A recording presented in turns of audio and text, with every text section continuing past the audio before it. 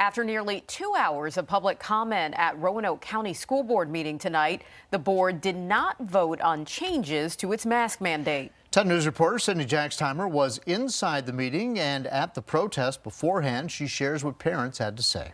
Parents were outside the Roanoke County School Board building hours before tonight's meeting, working to make their voices heard. We're out here in the hopes, perhaps vain hope, of convincing the school board to do the right thing and to keep the mask mandate in place.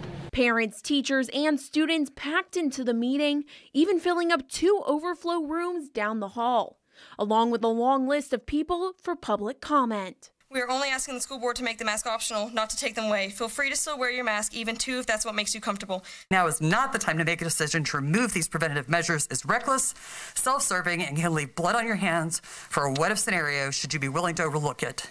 The protest comes after the school board voted to rescind the mask mandate earlier this month, but 2 days later reversed the decision.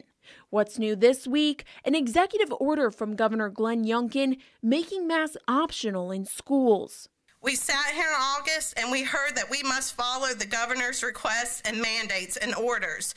So now in January, shouldn't we be doing the same thing? But without explanation, the board said there would be no vote on the measure. There will be no vote tonight and no policy changes taking place this evening. The next scheduled school board meeting is Thursday, January 27th.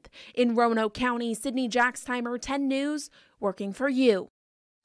Several other school divisions updated their mask policies today, and we do have a list of them right now on WSLS.com. We'll keep updating that list as school boards vote on the issue.